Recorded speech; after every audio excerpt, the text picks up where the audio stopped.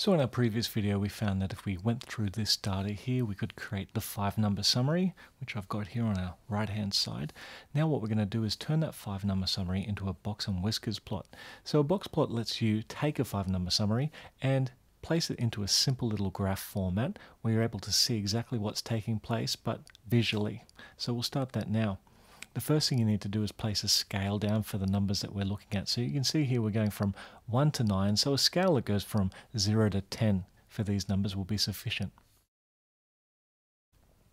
So once your scale is created, what we do is we take the 5 numbers that we created with the 5-number summary and we just place a dot above the scale where each of these numbers are. So we've got 1, 2, 5, 7 and 9. So 1, 2. Now using a ruler, you need to make sure this is neat. We have our whiskers on either side. So from here to here is a whisker. From here to here we have a whisker. And then we have a box that goes from Q1, that value of 2, right through to Q3. So it starts above the point because it needs to be a box. So I'm going to start the box here.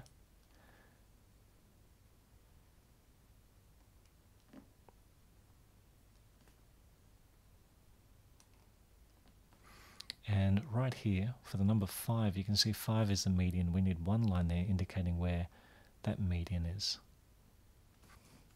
So there you have it. There's your box and whiskers plot. I'm going to put a little stroke here indicating that's the start, or the smallest value. Over here is the highest value, so I'm putting one more stroke there. But essentially that's the way it works. By looking at this, you can see how the data is spread. You can see that we've got about 50% of the data going from the start here of that second quarter. That's 1/4 of the data there. So here we've got another quarter of our data. Here's another quarter of the data. So you've got about 50% of the data right across that box there. And the last quarter of the data exists between 7 and 9. So in a quick snapshot, you can see your 5-number summary in that graphical format. We'll try one more and we'll have a look at what happens when we have outliers inside of these box and whiskers plots. So in this example, we're going to once again create a box and whiskers plot, but we're also going to mark off any outliers that exist within the data set.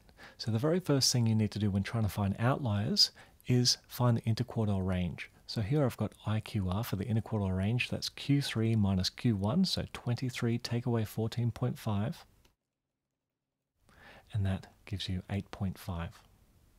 The next step is to have a look at 2 different formulas which tell you whether or not any of these numbers are outliers.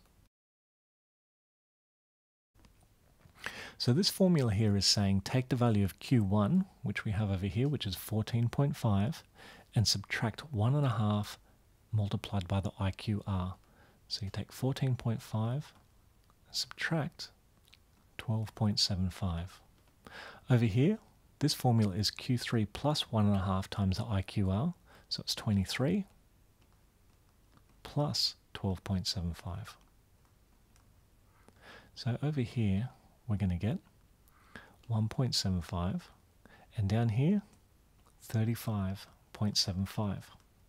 So the way this formula works is we're looking at Q1, which is 14.5, that exists right here on that data set. There's Q1. And we're going down 12.75. That's 1.5 of these IQR numbers, 8.5 there. So we're going down 12.75, and that takes us right down here until we get to 1.75, which is all the way down here.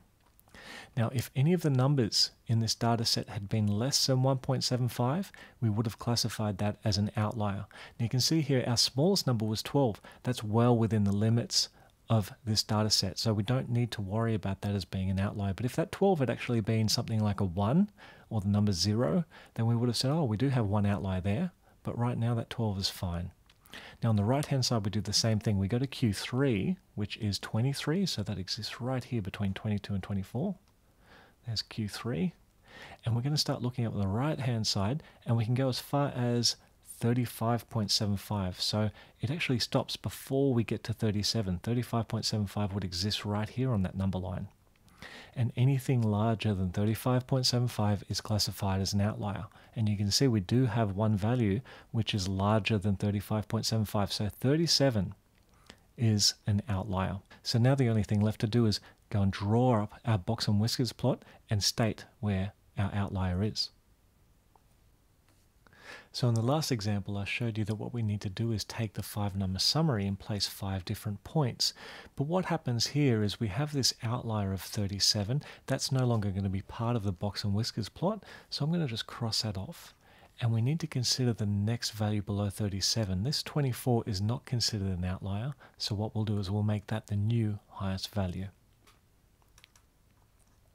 Where we had 37, I'm going to go and place an X there, indicating that we have an outlier on our scale.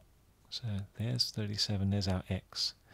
Now I'm going to place the 5 numbers as 5 points and draw the box and whiskers plot.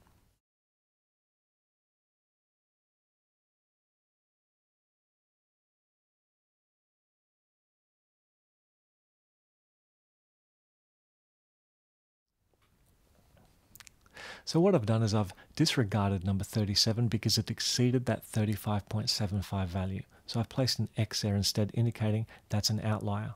The box plot now shows us that the data is spreading from 12 right through to 24, with 50% of the data taking place between 14.5 right through to 23 there. So we've once again got our quarters, but we've dropped off that upper value there, that 37, because it's an outlier. It's far too big for this data set.